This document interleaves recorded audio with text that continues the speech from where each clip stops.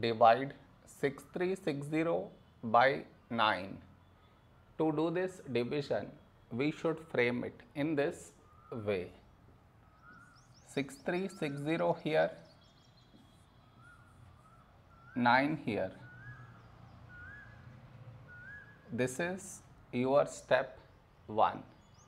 Next, here we have 6, here 9. 6 smaller than 9. So we should take two numbers, 63. When do we get 63? In 9 table. 9 sevens, 63. Now we should subtract. We get 0. After this, bring down the beside number. So 6 down. Here we have 6, here 9. 6 smaller than 9. So we should bring down the second number. And the rule to bring down second number is put 0 here.